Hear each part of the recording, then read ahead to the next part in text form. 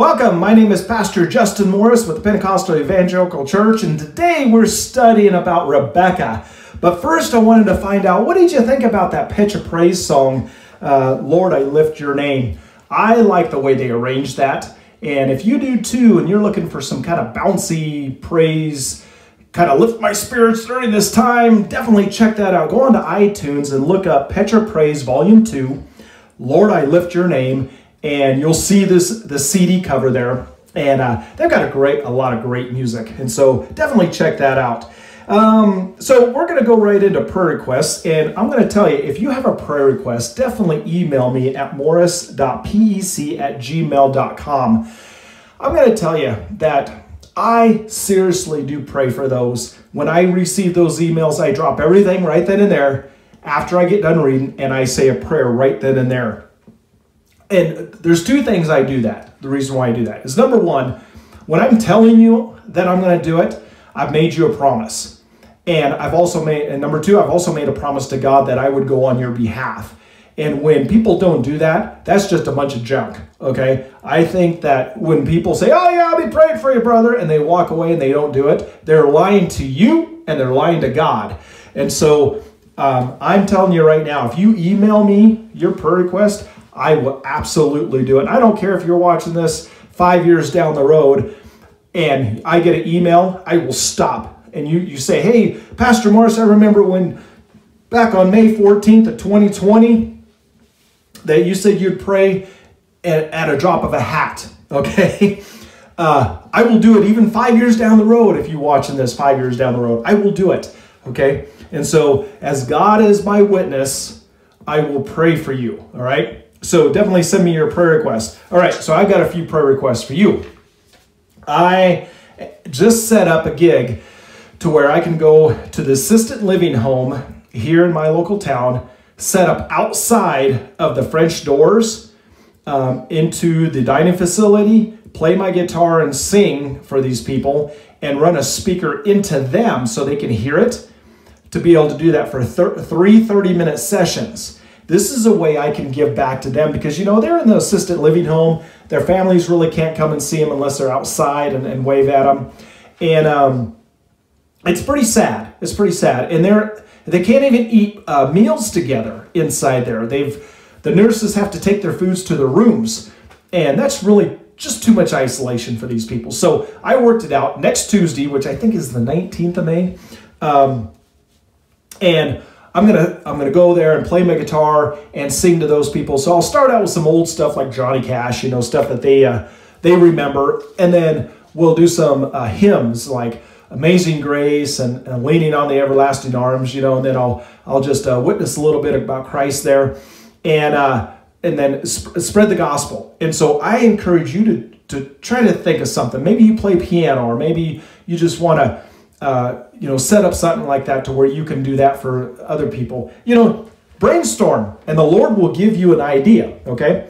All right, so, and I'll put that video on one of my preaching videos, and so to let you know how that went, okay? Okay, hopefully, you know, I'd set it up for Monday, but Monday is supposed to be raining, and we get a lot of wind here in the Columbia Basin, and I'm hoping there's no wind. So be praying about that, okay? Okay, I also want to be praying for all my YouTube friends out there, that I am praying. In the name of Jesus, I just pray that right now your spirits are uplifted and God just puts a spirit of enthusiasm inside of you right now. I also want to pray for President Trump and his team. You couldn't pay me any amount of money to be in politics right now. There is so much drama there. And I just praise the Lord because I want to have fun in my job. And if I'm not having fun, I don't want to do it. Okay? So politics would not be fun for me. All right. Hey, we're going to jump right into Rebekah. And I'm pretty excited. You know, I was studying a little bit about her in the Hebrew. And her name means to be captivating. And the Bible says she was pretty. And you're going to find out a little bit about that. If you don't know, I'm gonna tell you, okay? She was born to a man named Bethuel, and this was Abraham's nephew. And I couldn't find anything about her mom. I couldn't find out anything about when she was born. There's a fun fact at the end about her birth, but I'm not going to tell you right now, so you have to watch, okay? But the only thing I could find out anything about her mother is in Genesis chapter 24, verse 28, and it says, "Then the young women ran and told her mother's household about these things." All right, now, if you remember right, this is about Isaac getting a wife, and this is Rebekah, but the servant is being sent by Abraham to go and find a wife for Isaac. And when they find it, then all these women run to the household and tell her mother, or tell the mother's household. But that's all I ever found. If you know of who her mother was or when she was born, please put a comment. I would love to know. But make sure you have scripture, okay? All right. If you want to put a speculation, that's okay. But make sure it is speculated, okay? Make sure you say that. It's okay to speculate as long as you're stating it's speculation and not fact. Because when you do that, that becomes a cult, okay? We all know about those things. All right. So the Bible actually states Rebekah was a virgin. It's very clear. It puts it out there. And it's interesting, in the Bible days, it just seems to be more important that the women were virgins than it is today. People really don't even talk about it. They don't even ask the question. You know, we have a lot of people that's converted, you know, in their late 20s, 30s, 40s, 50s, you know, to Christianity. So whatever they did in their past is their business and whatever. But, you know, especially young women in the Bible days, it just seems to be very prevalent that they are considered a virgin when they're married. And so it's just really interesting that the Bible really just puts a virgin, you know, it's very much indwelled in there.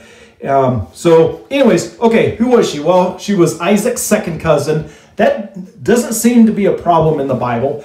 There's a lot of second cousins married, and the more I studied it, the more I realized that it was because it was within the tribe. So you really didn't have the Hittites marrying into the Canaanites, or the Canaanites marrying into the Shitzites, or the Shitzites marrying into the Bleakites. You know, I'm making that up now, but what I'm saying is you didn't really have that cross, or it really wasn't welcomed that way, because you ended up having cross-culture things happening, and that was never any good, okay, for the most part. And so when you married within your tribe, it was really kind of hard not to marry a second or third or fourth cousin. And so we just hear about that a lot. In this day and age, we don't do it. We just don't do it. It's just kind of taboo. And so Isaac and Rebekah had twin sons together, and that was Esau and Jacob. We know about that. And but she didn't have children right away. See, she was barren. And so in Genesis 25:21, it says that Rebekah was barren, so Isaac prayed to God, and God granted that. So let's read it. "And Isaac prayed to the Lord for his wife, because she was barren. And the Lord granted his prayer, and Rebekah, his wife, conceived." Now, he did something his father didn't do. Remember Abraham and Sarah? They got impatient, and so Sarah gave Hagar to Abraham. They had Ishmael. Well, that didn't work out so well. Ishmael was hated by everybody, but he brought that on himself, and yada, yada, yada. We can go on that. But see, Isaac and Rebekah, they waited on the Lord. And then the Lord gave them the first set of twins that's mentioned in the Bible. That's kind of cool, you know, to be the first. So that was a blessing in disguise there. But in verse 22, it actually says that they fought in the womb, okay? And it says, "The children struggled together within her. And she said, 'If it is thus, why is this happening to me?' So she went to inquire of the Lord." What's going on inside of me here? When she asked Lord what was going on, he spoke a prophecy to her, and he said, "You have two nations inside of you." Okay, now let's read verse 23, because there's a little bit more here. "And the Lord said to her, 2 nations are in your womb, and 2 peoples from within you shall be divided." Okay, and this hasn't changed since then. From that time to now, those two nations are still divided. Okay, the one shall be stronger than the other, and get this, the older shall serve the younger. Okay, and we've seen this before in the story of Joseph with the coat of many colors. He was like one of the youngest, and his brothers bowed down to him. We're not going to get into that. I don't want to get off track because I do get off track. But we've seen this before. Okay. All right. So how old was Isaac when the twins were born? Do you know? That's right. You're right. He was 60 years old. The same age President Trump was when he had his youngest son, Barron. So that's a fun fact. All right. And you can find this in verse 26, not about President Trump, but about Isaac being 60 years old. All right. All right. So let's talk about Isaac's sister wife. What? Yeah, Isaac's sister wife. You remember that? His sister wife, whatever. Okay. In Genesis 26, verse 6 through 11, the story goes that Isaac and Rebekah had settled in this place called Gerar. Gerar. And I put a map up here because I really liked for you to have some visual where these places were in the Old Testament times. And so you can see it's in the land of Judah, and it is west of the Dead Sea and south of Jerusalem and Bethlehem. Okay, so they settled here, and when the men of the city noticed Rebekah, they're like, woo, look at that, woo, la la, ooh la la, you know, that's kind of an old thing. And so when they asked about it, Isaac's like, yeah, that's my sister. And so they kind of played that off for a while. Well, King Amalek noticed one day, looked out the window, and noticed that they were laughing together. And he's like, they're not brother and sister, they're husband and wife. They were like getting a little too close to be brother and sister here. So he asked them, hey, why did you lie to us and say she was your sister? And he says, well, I thought you guys were going to kill me and take her away from me if I told her it was your wife. And he goes, you know, if a man would have laid with her, you know what would have happened? We'd all been in trouble. God would have, you know, been mad at us. Well, so what he does in verse 26 through chapter 26, verse 11, this is what it says. So Amalek warned all the people, saying, whoever touches this man or his wife shall surely be put to death. So he made it very clear, do not touch either one of these people. All right. All right. So they go ahead and put down roots there. They farm. They make a lot of money. I mean, they make massive. The Lord blesses them for whatever reason because he lied. But how many times have we lied and done things that we shouldn't have done, and the Lord still blesses us? Okay. But in the Old Testament, it just didn't seem to work that way. We weren't under the new covenant of grace and Jesus and the mercies and everything. In the Old Testament, you did something, man, it happened. You got in trouble right then and there. Well, God blesses Isaac and Rebekah to the point where they become super wealthy. So wealthy, King Amalek tells them to leave because you're too wealthy for us. You need to leave. Okay, so him and his wife Rebekah, they take off, they leave.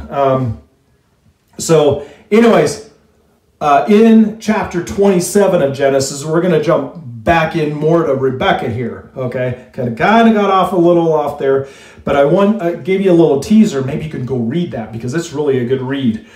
Rebekah actually favored Jacob more than Esau, only because Isaac favored Esau more than Jacob, and I feel that she felt sorry for Jacob.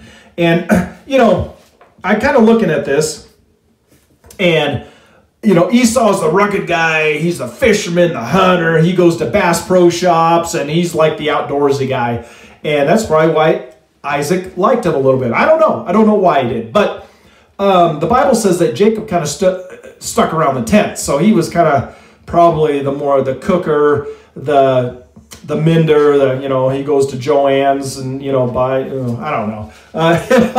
Probably just a little bit more feminine than Esau was.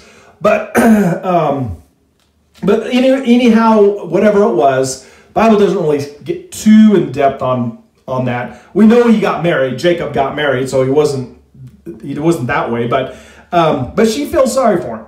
And she protects him and she babies him. And she actually helped him deceive her husband by putting on the hairs on his and to receive the blessing. Jacob also steals the birthright from Esau. We know all about that. And so, and you can read all about this in the whole chapter, from chapter 27, 1 through 40. And she actually helps him escape Esau's, I'm going to kill you! And he meant it. Okay, this is, you know how brothers fight? Well, I'm going to kill you. And they start, going, struggling and everything. And it's just words, But this, Esau was meaning it. I mean, he was mad because he lost pretty much everything because of Jacob. Well, she helps him escape, all right? But through all this, God honors Isaac's request to have kids, through this. And God knew all this was going to happen. And so that's pretty cool. Even though Rebekah was deceitful in some things, he still said, I'm still going to give you kids, and you're still going to have to live through this. Couldn't all been good. We don't know the whole story, or the Bible would be about this thick, Anyways, let's jump ahead. There's not much more that talks about Rebekah until the end, okay? And so we know Rebekah died, and she was buried in the field of Ephron the Hittite in a place called Machpelah. I think that's how you pronounce it. And it was in a cave, according to, if you read in Genesis chapter 49, verses 29 through 31. Now, what I'm going to do is I'm going to just go right to the Bible. How many of you actually read one of these things? Okay, I do. Okay, let's go to that. And because it's in small print, I got to take my glasses off here. Looking like an old man here. Verse 29, then he charged them and said to them, and this is, okay, I am to be gathered to this is Jacob, okay? I am to be gathered to my people, bury me with my fathers in the cave that is in the field of Ephron the Hittite, in the cave that is in the field of Machpelah, which is before Mamre in the land of Canaan, which Abraham bought with the field of Ephron the Hittite as a possession for a burial place. Verse 31, there they buried Abraham and Sarah his wife. There they buried Isaac and Rebekah his wife. And there I buried Leah. Okay, so we know that the scripture gives a specific place of where Rebekah was dead and buried. All right, we don't know when though. I still don't have an idea of when that was. I look up on my Bible timeline, I can't find it. Okay, all right. So fun fact time. I love this. Okay, you're gonna love this. I found this morning. I'm like, what? What are these people thinking? Okay, according to an article written in Discover the Truth, dated October 26, 2016, rabbis in the medieval history state that Rebekah was 3 years old when she married Isaac. Yeah. And I'm like, what in the world? Okay, 3 years old, and a second earlier, a source puts her at age 10. Okay, what are the people thinking? Okay, this has all been discounted as a great source later on, but if you want to read a really good analogy of how people are trying to figure out when her birth took place and all this, here's a website you can go to. However, if you can't remember all of that, just Google, was Rebekah a child of 3 years when Isaac married her? Google that, and the website simplybible.com will come up. Click on that one, and there's this awesome layout that they do that they're trying to come close to figuring out when she was born and everything. Bottom line, who really cares? The story's still fact because it's in the Bible, but I really love to do research, and this might be a great research for you. So if you're like me, definitely check it out. Okay, hey, soon I will bring that video of me playing guitar for those people, and just be praying about no wind and no rain, okay? Have a great day. We'll talk to you later.